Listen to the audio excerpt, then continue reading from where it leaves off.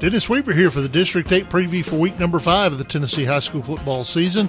We reached the halfway point of the regular season, and Columbia and Franklin County will enjoy a much-needed bye week as the remaining 4 teams will take on non-district foes. Lincoln County travels up Highway 231 to take on Oakland in Murfreesboro. With the call will be Donnie Honey of Fayetteville's WYTM. The Lincoln County Falcons are back on the road Friday night as they travel to Murfreesboro to take on the 3-2 Oakland Patriots. The Patriots come into the game riding a 2-game winning streak after defeating crosstown district rival Blackman last week, while the Falcons are still looking for their second win of the season. Starting quarterback Matt Bedingfield is still not expected to play, so sophomore Keller Monks will get the start. The Falcons must find a way to slow down the speed of the Patriots and once again cut down or eliminate the mistakes and turnovers that have plagued the Falcons all season to have a chance at victory. Game time is 7 o'clock at Patriot Field. For WYTM FM 105.5, this is Donnie Honey reporting. Tullahoma will be on the road to Chattanooga as they tangle with the Tigers of Tyner. With a preview, here's Scott Chastain of WHMT. For the first time this season, the Tullahoma Wildcats stepped outside of the friendly confines of Wilkins Stadium for a football game. They brought home a 14-10 district win over Lincoln County to even their district record and raise their overall mark to 3-2. This week brings another road trip, this time down I-24 to Chattanooga, where the Cats will face Tyner Academy.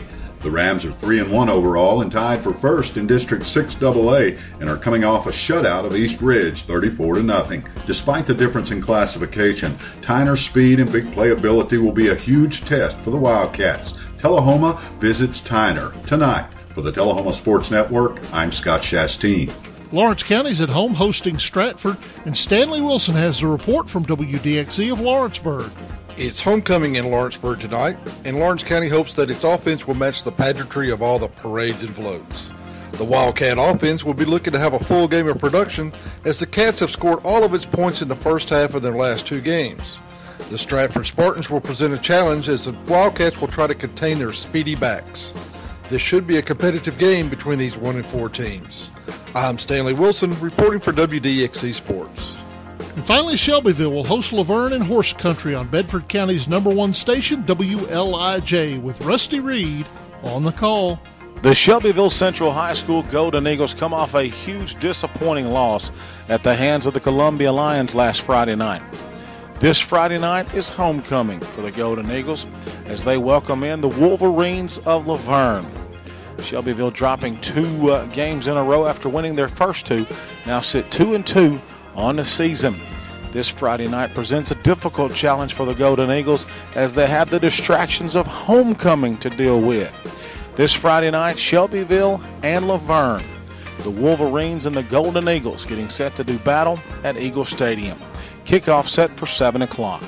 Reporting for WLIJ AM 1580 and the District 8 AAA preview, I'm Rusty Reed with Jack's Radio. That does it for the District 8 Roundup. I'm Dennis Weaver of Friday Night Thunder. Check out our website at FridayNightThunder.com.